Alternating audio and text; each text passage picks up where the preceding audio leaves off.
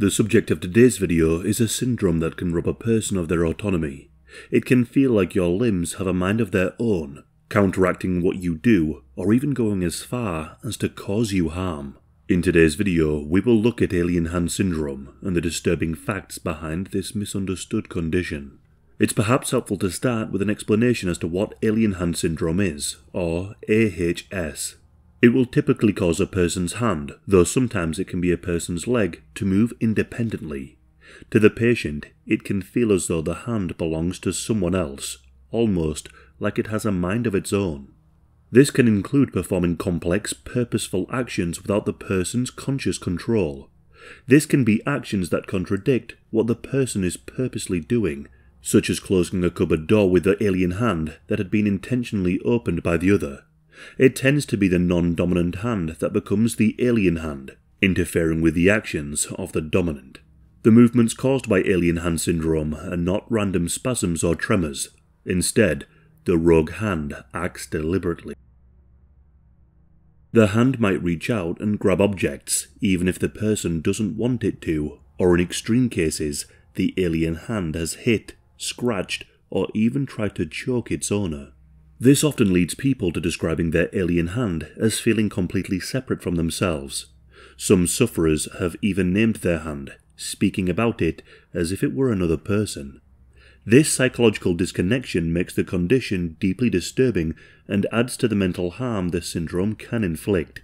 Depression and anxiety are often seen with sufferers of AHS, as the risk of losing control or stopping normal function in public can be devastating to one's mental well-being. As for the causes of alien hand syndrome, it occurs when specific areas of the brain, those regions involved in voluntary movement and coordination, are in some way damaged.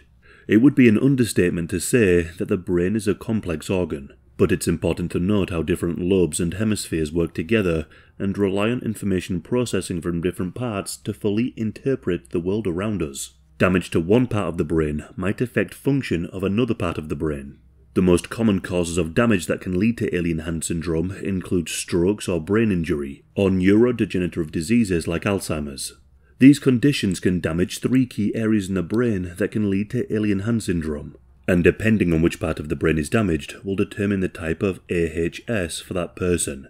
No two cases of this syndrome will be the exact same. Damage to the brain is rarely uniform, and so the consequences of the damage will be different every time. If the frontal lobe is damaged, the alien hand will perform grasping and groping behaviors, interfering with the person's intentional actions.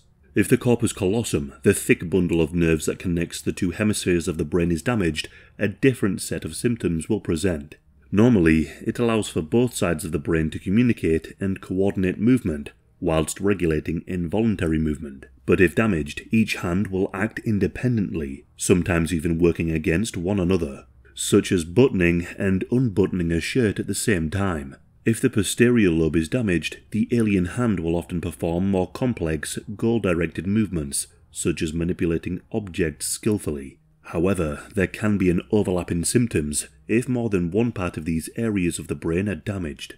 As for the history of alien hand syndrome, it's difficult to know for sure if there are any historical examples. It can be difficult looking in retrospect for psychological conditions when understanding about the brain would come centuries later.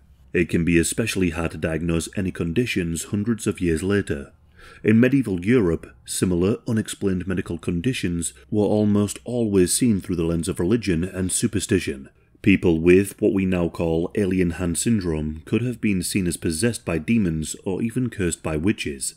This can only be speculative, as there is little to no evidence of what could be seen as AHS. What's more, instances of this syndrome are incredibly rare, with only a handful of clinically recorded cases. In the last 20 years or so, there have been less than 200 confirmed cases. It's also only a relatively recent discovery. Our understanding of AHS began in the early years of the 20th century. In 1900, Dr. Hugo Liepmann, a German neurologist, wrote extensively about apraxia. This is a disorder where someone struggles to engage in voluntary actions, typically after a stroke.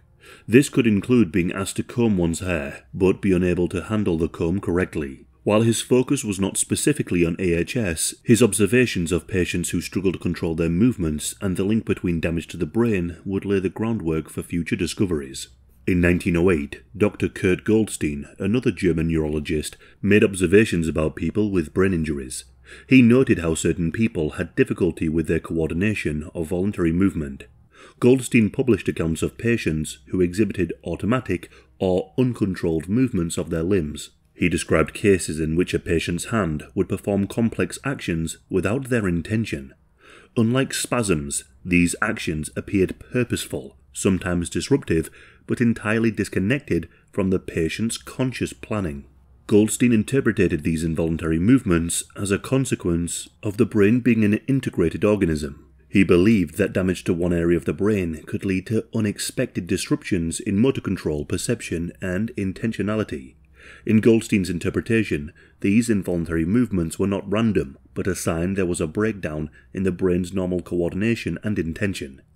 He saw the limb as temporarily autonomous, acting without integration into the person's unified sense of self. His description is uncanny in how close it would be to our current understanding of alien hand syndrome. The syndrome came into clear focus in 1972 when Dr. S. Byron and Dr. J. Jedniak reported a case in a scientific journal. They described a patient who, after suffering with a tumour, experienced involuntary movements of their left hand. The patient reported that her left hand seemed to have a mind of its own, occasionally performing actions that contradicted her intentions. For instance, while attempting to button her shirt with her right hand, her left hand would actively unbutton it. The case study was pivotal because it highlighted two critical features of the syndrome: a lack of conscious control over the affected limb and a sense of foreignness, as though the limb did not belong to the patient. Throughout the 80s and 90s, more cases of alien hand syndrome were documented. Researchers began to classify the syndrome into three variants depending on where the brain was damaged. One notable example is that of Karen Brine of New Jersey. Karen had epilepsy, and one extreme treatment for this was a corpus callosotomy, where the nerves of the corpus callosum are severed to prevent epileptic fits. This procedure essentially splits the brain into two, severing the connection between the two hemispheres of the brain. Karen's surgery stopped her seizures, but she was left with alien hand syndrome. She went to the doctor to explain her symptoms, but her doctor had to ask her to stop unbuttoning her clothing. Karen had no idea that her left hand was undressing her. She described how the hand was out of control, hiding things without her knowledge, or stubbing out cigarettes when she wasn't looking. Even worse, her left hand would do her harm. It would slap her in the face, and there are even accounts of people being choked by their alien hand. Thankfully, there are a number of treatments for alien hand syndrome. In some cases, the trauma or damage to the brain will eventually begin to repair itself. Once the damage to the brain is no longer present, the AHS will cease to be a problem. But where there is lasting damage or degenerative conditions, intervention is needed. For Karen, medication was the answer. Anti-seizure medication or neuromuscular blocking agents can be used to limit the unwanted moves. For some, giving the alien hand something to do, like a fidget toy, can reduce the unwanted movements. For others, cognitive or physical therapy can allow a person to regain control of their limbs, and some even use repeated botulinum toxin injections to restrict movements. The discovery of alien hand syndrome did more than just expand neurology's catalogue of disorders. It provided a profound window into the relationship between consciousness, intention, and voluntary movement. The fact that a person could lose control over a limb yet remain fully aware of it challenged prevailing notions of free will and the unity of self. It sparked interest not only among neurologists, but also philosophers and cognitive scientists, who sought to understand the neurological basis of agency and self-perception. The condition has even melded with popular culture. The film Dr. Strangelove, a former Nazi and nuclear scientist working with the Americans. In the film, his gloved right hand appears to have a will of its own, going to choke the doctor and attempting to perform the Nazi salute. The film came out years before the discovery of the syndrome, but the condition is sometimes referred to as Dr. Strangelove syndrome in reference to the film. Alien hand syndrome is a truly disturbing condition. The idea that your own limbs can betray you is something hard to accept, akin to demonic possession, capable of causing you harm or mental distress. It is truly a disturbing condition.